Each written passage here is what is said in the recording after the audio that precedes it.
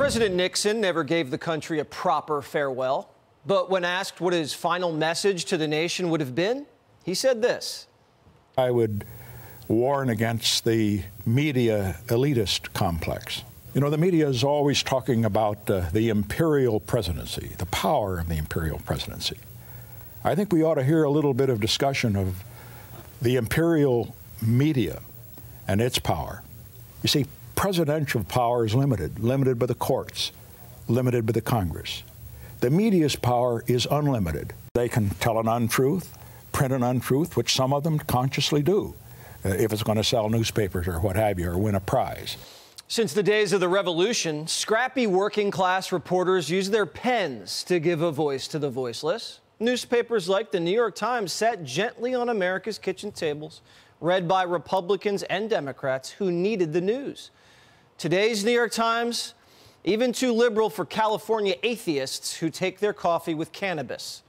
I'm just reading this, like thinking, oh, we're so They're just saying the dumbest and it's printed in the New York Times. I know. You know, well, I used to think that was a great newspaper, and I don't anymore. I don't either. I mean, it's sad because it was like on my breakfast table when I was a kid. It was in my parents' house. It was what they call a newspaper record. It was. What is annoying about it is that it's not just give me the facts. There's way too much editorializing on the front page. The way the articles that are just supposed to be the fact kind of articles are slanted one way. And I'm not even necessarily for the other side. No. I just want someone to tell me the whole truth. Newsrooms went from like hungry blue-collar workaholics to snotty, insecure, lazy liberal arts grads known for social climbing and protecting a rigged system. They went to college in Connecticut, wear trucker hats to be ironic, and consider the best day of the year the White House Correspondents' Dinner, even though they've never corresponded with anybody west of Chicago or south of St. Louis. Anyone who calls them on their BS is a spaghetti stain. You look at a New York Times article on Instagram, and then you look at the comments, and everyone thinks they're an expert. Everybody thinks that they know better than the person who did the legwork. Everybody thinks they know better than the person who put in the hours, did the research, did the interviews, did the follow-up, did the best that they could to make sure that everything that they put into print is factual. And maybe they missed something, maybe they but they did their best. Yeah. And then, you know, me, Johnny Spaghetti stain on his shirt, writes a comment, that's it's shocking to me that any press outlet just they consent to comments. How dare the press consent to being questioned? Reporters did the legwork. They write the truth. They're experts. But what's the legwork? They wrote what the CIA told them. They called a Democrat for a quote. They wrote the same thing their colleagues wrote. What kind of research did journalists do before they wrote Trump colluded with Russia? Well, they're experts at regurgitating hoaxes. Russia, laptop, lab leak. Journalists told us school closings were good for kids. They could Zoom for 7th and 8th grade. They said they're following the science. They tell us the border's secure. There wasn't any inflation. If we had just listened to Johnny Spaghetti Stain calling BS on reporters for the last 4 years, we would have been right on everything. And we were. Calling BS is the scientific method. You question everything until you can prove it. The journalists are supposed to call BS on the system. They're not supposed to defend the system and discredit Johnny Spaghetti Stain for calling BS on them. Elon Musk, right? Dedicating his life to disrupting the system, innovating and protecting free speech. Don Lemon, a so-called journalist, is advocating for censorship and slanders Musk on behalf of the system, a system seeking to eliminate debate. Musk called BS on Lemon and exposed his narcissistic demands. Remember, he wanted a free truck, a ride into space, millions in cash, and an equity stake. So Lemon turns around and calls Musk a racist homophobe for not allowing the shakedown. Watch. People have been asking me what I meant by when I said he did not like answering questions or being held to account from people like me. And so some people took it to mean a racial thing. I meant someone who has a different worldview. But since people raised it and you said what you said, do you think that he was uncomfortable? I didn't want to go there. Do you think he was uncomfortable sitting in front of a gay black guy? Probably more gay than black, I would think. I hate to say that, but I don't know. I don't know. Jesse Watters is about as white as they come. I have a hunch if I demanded $50 million, my own rocket, and called Musk a racist drug addict, I'd get canned too. Because the media can't win the battle of ideas. Their response to every challenge is a hoax. The Russia hoax, fine people hoax, dictator on day one hoax. Now we got the bloodbath hoax. And then they scratch their heads and wonder why no one trusts them. And then they blame Johnny Spaghetti Stain for watching Fox.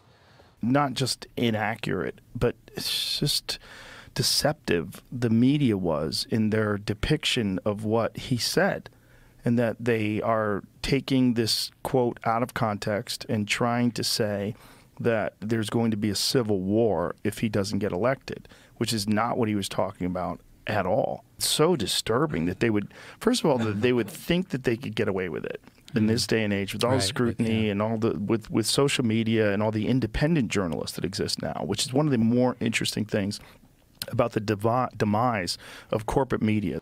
Rogan's right, but they're going to keep lying as long as one person swallows it. I keep waiting for Trump to somehow or another calm down, and then just the other day he mentions this thing about a bloodbath if he loses. All right, Americans are busy, like that guy probably. They scroll, they hear things. Not everyone's dialed in like you and I are. And to validate their hoaxes, they elevate zero evidence and bury mountains of it. Great example. Tony Bobulinski is an eyewitness to the Biden family bribe scheme. And he has tranches of evidence, and the media won't go near it. Christine Blasey Ford, the Kavanaugh accuser, with no memory, evidence, or witnesses, is showered with attention. They publish her book. They invite her on The View. And then they yell at men in the audience who don't clap. I watched while people were clapping. Some of the men did not clap in this audience. To face those people, the way they were looking and dealing with you, that is bravery under a whole different kind of fire. That's right. I applaud you on your courage and your bravery. The next day, The View invites Stormy Daniels, another woman without any evidence, to slander you as a terrorist. I believe that they're more like suicide bombers this time around, where they honestly, truly believe that they are being patriotic and that I am like the devil. All right, you can call a man a rapist without evidence, call half the country killers without evidence, and a eyewitness with real evidence of crime is shouted down. Trump derangement is at an all-time high. You can taste it in the air. Nothing's off limits. A former NBC senior executive, Mike Singleton, posted this. Barron Trump turns 18 today. He's fair game now. He wasn't referring to fair game like, oh, we can start lobbying political attacks. He's saying Barron's 18, the age of consent. The sicko's infatuated with Trump's son. He's been basking in Barron baby pictures, fantasizing that he's gay, posting crotch shots. Maybe that's the reason he's a former NBC executive. The media believes Barron fair game at 18. Hunter, off limits. A 54-year-old man who's been flashing the nation, stiffing the IRS, and then playing victim. The media is mentally ill. It manifests itself daily. I am officially alarmed, and nothing usually gets to me. Dan Rather, fired for fabricating the news, is giddy over Trump's financial assassination attempt, saying, quote, Letitia James is now allowed to seize Trump's assets starting Monday. I hear Mar-a-Lago may have some value. Rooting for the state to seize a man's home is sick stuff. We fought a revolution so a king couldn't confiscate property. Now the media giggles at the thought. I'm so sorry. You know who says he cannot come up with the cash to cover his 4 $400 million plus bond in his New York fraud case. So, is Letitia James like gonna just? Do you need a tissue? I don't know if I'm laughing or crying. Here, try to wipe the tears. I can't wait to see the chains on Trump Tower, actually, on Fifth Avenue. It's more than just a financial assassination the media craves. Keith Olbermann, another disgraced journalist, so-called expert, says there's always the hope that Trump gets assassinated.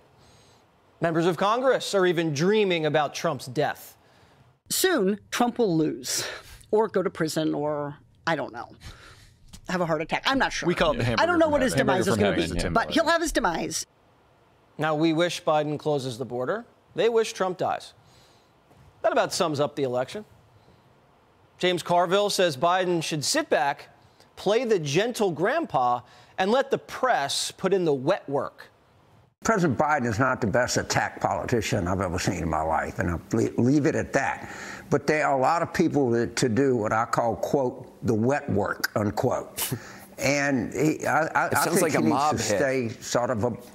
Well, it's kind of, but it's a paid TV and stuff like that. But yes, a CIA term. You take a guy out.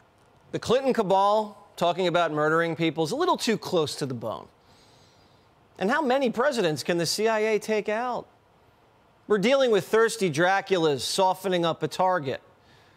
Obama intel bagwoman and Biden fixer, Susan Rice, setting up Trump as a foreign asset again, labeling him a dangerous threat to national security. The real problem and pattern here is that we have somebody who clearly doesn't put the interests of the United States ahead of his own personal interests. That's the fundamental problem. And when that is the case, the United States is deeply vulnerable to manipulation and exploitation by our adversaries. He is telling us exactly what he intends to do, and what he intends to do is absolutely antithetical to the national security interests of the United States and fundamentally dangerous. From now until November, this is the four-step plan. Are you ready? First, the media tells you a lie. Second, the politicians run with the lie. Third, the American people are brainwashed into believing the lie. Then the prosecutors sink their teeth in, and the deep state cleans it up. Watch the plan on constant loop. Lie, launder, brainwash, bite, repeat. It's up to Johnny Spaghetti Stain to call BS. Click here to subscribe to the Fox News YouTube page to catch our hottest interviews and most compelling analysis. You won't get it anywhere else.